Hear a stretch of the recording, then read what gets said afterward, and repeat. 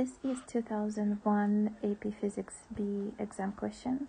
A cylinder is fitted with a freely movable piston of area, they give you the area,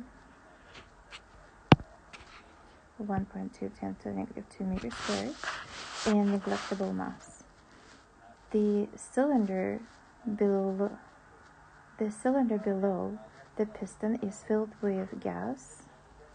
At state 1, so they give you different states, state 1, 2, 3, and 4.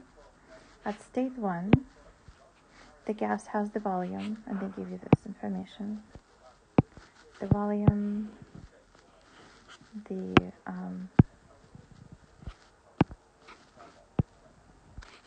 pressure, and the cylinder is in contact with a water bath at the temperature of 0 degrees Celsius. So that means the gas is at 0 degrees Celsius.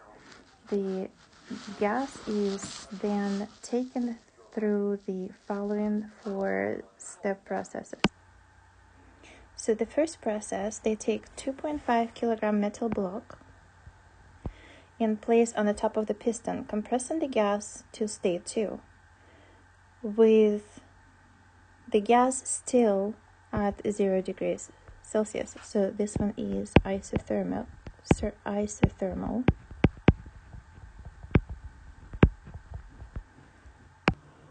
The cylinder is then brought in contact with a boiling water, with raising the gas temperature to 100 degrees Celsius. This is when the water starts boiling at state 3. So you have 100 degrees Celsius, 100 degrees Celsius. The metal block is removed, the one that was on the top. So this is your first stage, your second stage. For the third one, it's brought to, the metal block is removed and the gas expands to fourth stage. So you have first stage. So this is the second stage. This is the third stage, and this is the fourth stage. And the metal block is removed, and the gas expands to the state 4 at 100 degrees Celsius. Finally, the cylinder is again placed in contact with water at 0 degrees Celsius and returning back to state 1. So this is back to state 1. So for A, they ask you to find the pressure in state 2. So let me write everything that is given, and then I will look at the changes that happen in state 2 and think about how to solve the problem after I know everything that is given and written down. So I wrote that in state 1 we have temperature of 273. I did convert it to Kelvin because when I have to plug into the formula, when there is no delta T, I have to plug in Kelvin. Then V1 is 1.5, so that's initial volume. Temperature doesn't change, so that's isothermal process. And then P1 is 1 atmospheric, or 1.02 10 to the 5th pascals. Area of the piston is given 1.2 10 to the negative 2, and the mass that is placed on the top is equal to 2.5 kilogram. So the pressure on the top, or from the bottom, when the mass is in equilibrium, the pressure at the bottom of the piston is equal to the pressure on the top of the piston. So the change of the pressure is equal to the force over the area. And that is umg, because you place the mass on the top of the piston, over mg, over the area. And so if I plug in my numbers, looks like I'm going to get 2.04 10 to the 3rd Pascal.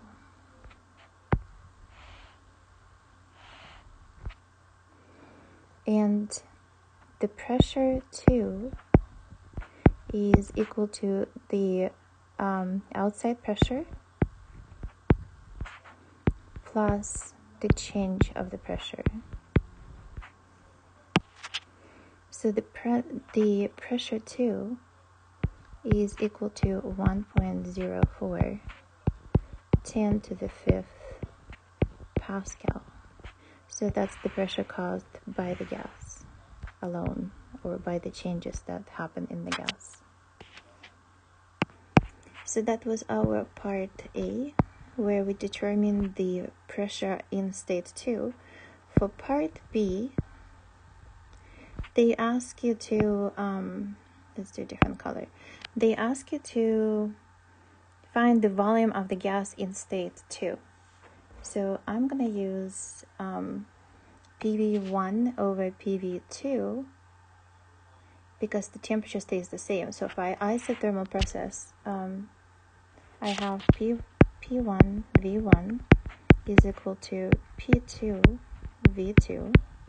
And if it was over T and over T, and because temperature is the same, I could cancel T. So I can just avoid even writing over T. And then I get V2 is equal to P1 V1 divided by P2. So if I plug in my numbers, it looks like I'm gonna get 1.47 10 to the negative 3 meter cubic.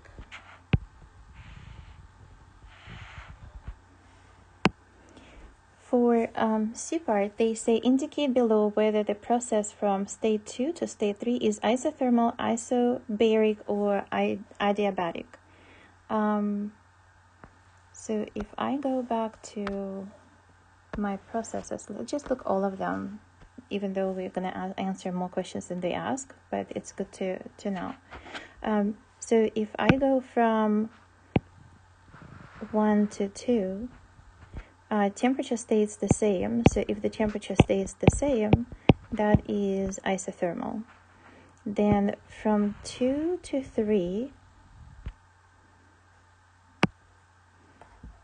they say that the cylinder is then brought in contact with the boiling water bath, raising the gas to the temperature of 100 in state 3. And looks like the gas is expanding, and the gas is expanding in order to keep the same pressure. So the pressure in here will not change. So change of the pressure is equal to 0. And then from state 3 to state 4, they say that the metal block is removed and the gas expands to state 4. So when the metal block is, the temperature stays the same, right? So again, this is isothermal, so the temperature stays the same. That one is isothermal. And then from state 4, finally the cylinder is again placed in contact with the water bath at 0 degrees Celsius and returns to the state 1. So for state 1, again, they are trying to keep the same pressure. So here is again delta P is equal to 0. So from 1 to 2, I have isothermal. Then I have isobaric. Then I have isothermal. And I have isobaric. So my answer for C is isobaric. And explain, and then you can explain because the change of the pressure is not changing. For D part, is the process from state 4 to state 1 isobaric? And then you can say again, yes. Because it's similar to the state from C to, from state, let me go back to this. I'm going to choose different color right now, talking about this. When you expand the gas from state 2 to state 3, the expansion happens to keep the same pressure. So the pressure outside is equal to the pressure inside, and it reaches equilibrium. And again, when you go from state 4 to state 1, you're also cooling down the gas to 0 degrees Celsius, without changing the pressure. So the gas changes its volume, the gas changes its temperature, but the pressure doesn't change. So both steps from 2 to 3 and from 4 to 1 are isobaric. And then for E, I did not include this part, but E says, let me look it up, what E question is. E says, determine the volume of the gas in state 4. So you want to find the volume in state 4. I cut it off the picture without included into the question. So if I want to compare the gas between the previous states or state 4, I will have to, let me look again. I found the pressure in 2, and I found the volume in 2. I know pressure in 3 is the same, so pressure in 2 and pressure in 3 is the same as pressure in 2. And here temperature in 1 and temperature in 2 is the same as temperature in 1. And in order to determine the volume in state 4, let's look what we have here. We have the same temperature. So temperature in 3 is the same as temperature in 4. So I can do again PV over PV, PV over T equals to PV over T. So let's do that one again. I will do P1 V1 over T1 is equal to P2 V2 over T2. But when I go from 3 to 4, my temperature is the same. Oh, wait. They ask you between 1 and 4. For E, it's between 1 and 4. My fault. So for E, it's between 1 and 4. So it's between these two states. So it has nothing to do with 3.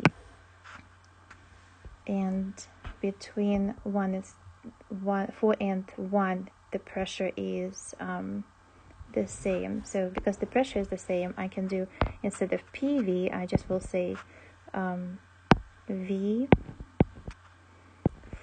over T4 is equal to V1 over T1. And I'm looking for V4, so that is equal to V1 T4 over T1. So V4 is equal to V1 is given.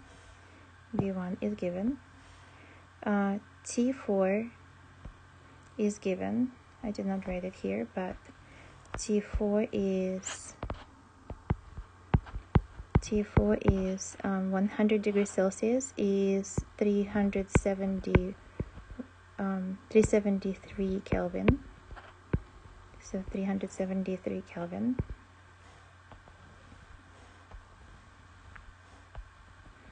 And T1 is 273 Kelvin. So if I plug in these numbers into my equation, I will get 2.05 10 to the negative 3 meter cubic.